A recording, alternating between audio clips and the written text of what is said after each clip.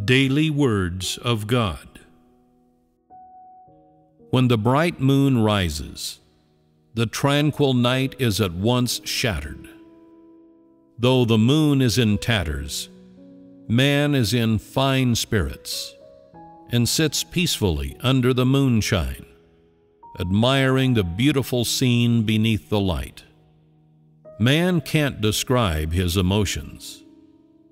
It is as if he wishes to cast his thoughts back to the past, as if he wishes to look ahead to the future, as if he is enjoying the present.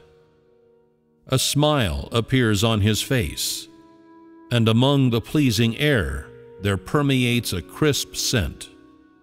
As a gentle breeze begins to blow, man detects the rich fragrance, and he seems intoxicated by it, unable to rouse himself. This is the very time that I have personally come among man, and man has a heightened sense of the rich aroma, and thereby all men live amid this fragrance. I am at peace with man. He lives in harmony with me. No longer is he deviant in his regard of me. No longer do I prune the deficiencies of man. No longer is there a distressed look upon the face of man. And no longer does death threaten the whole of mankind. Today, I advance together with man into the era of chastisement, going forth with him side by side. I am doing my work, which is to say, I strike down my rod among man, and it falls upon that which is rebellious in man. In the eyes of man, my rod seems to have special powers. It comes upon all those who are my enemies, and does not easily spare them. Among all who oppose me, the rod performs its inherent function.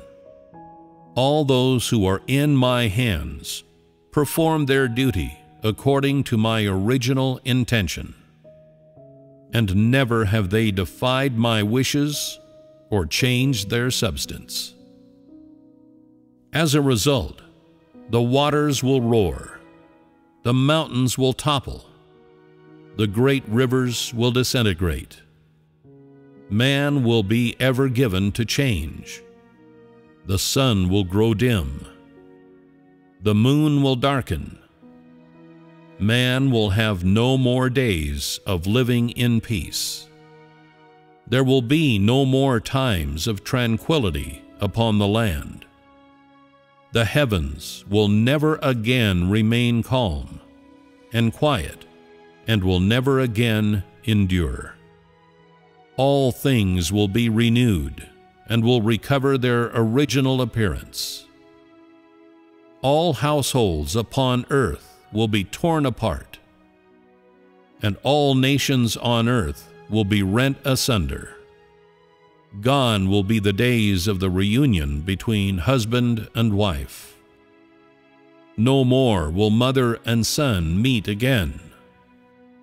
Never again will there be the coming together of father and daughter. All that used to be on earth will be smashed by me. I do not give people the opportunity to release their emotions, for I am without emotions, and have grown to detest the emotions of people to an extent. It is because of the emotions between people that I have been cast to one side, and thus I have become an other in their eyes. It is because of the emotions between people that I have been forgotten. It is because of the emotions of man that he seizes the opportunity to pick up his conscience. It is because of the emotions of man that he is always weary of my chastisement. It is because of the emotions of man that he calls me unfair and unjust, and says that I am heedless of man's feelings in my handling of things. Do I also have kin upon earth? Who has ever, like me, worked day and night, without thought for food or sleep, for the sake of my entire management plan? How could man be comparable to God? How could he be compatible with God? How could God, who creates, be of the same kind as man, who is created? How could I always live and act together with man on earth? Who worries for my heart? Is it the prayers of man? I once agreed to join man and walk together with him. And yes, unto this day, man has lived under my care and protection. But when is the day that man can separate himself from my care? Though man has never cared for my heart, who can keep living in a land without light?